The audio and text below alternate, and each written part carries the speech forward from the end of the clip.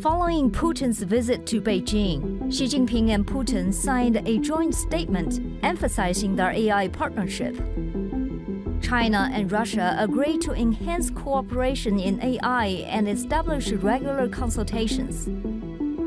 This technological alliance has gained momentum since Russia's invasion of Ukraine, as both countries seek to enhance their capabilities and gain a competitive advantage over the US and the free world.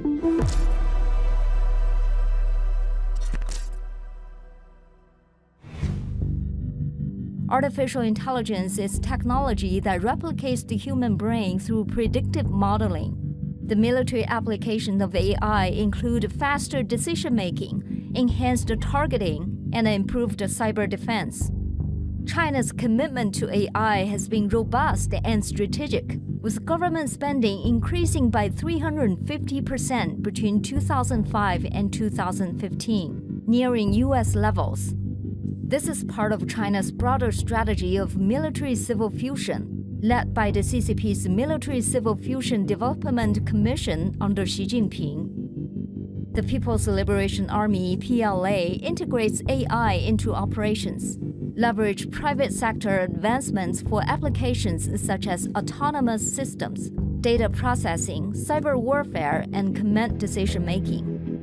One of the latest use of AI by the PLA leverages big data, natural language processing, and deep learning to create deep fakes and increase effectiveness of psychological warfare.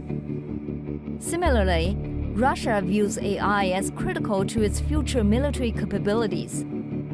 President Vladimir Putin emphasized in 2017 that leadership in AI would equate to global dominance. The Russian Ministry of Defense consistently funds AI research, reflecting its commitment to integrating AI into military operations.